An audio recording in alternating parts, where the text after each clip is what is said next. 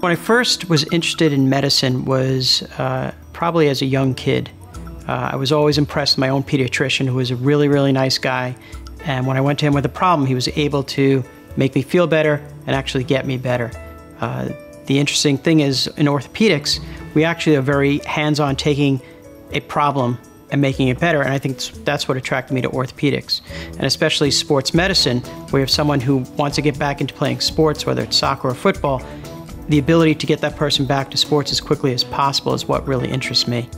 And one of the things which I started doing, I'm the first person in the area to do these procedures, called a subchondroplasty. And basically it's a stress fracture of a joint, usually the knee, in the bone, and people are having pain in the bone.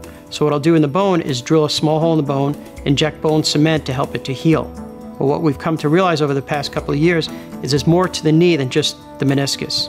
So when I'm addressing meniscus, I also make sure we're addressing all the parts of the knee that are affected.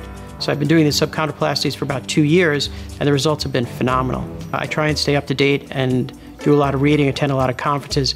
I lecture internationally. I was in Beijing last year. Before that I was in Africa, Germany the year before. So I do a lot of international speaking, and I learn a lot from these conferences as well as teaching. One of the other things that I do is I work ringside for professional boxing. I started working also now for mixed martial arts, the MMA fights, the cage fights, and as an orthopedist it's very exciting to be there, but it's a lot of fun. I had my son delivered here. I've had my family come here for surgery.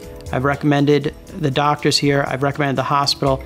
I love the emergency room here. I've had plenty of patients I see from other ERs. They don't get as good care as I get at White Plains Hospital. I recommend White Plains Hospital to all my friends, all my family, and all my patients.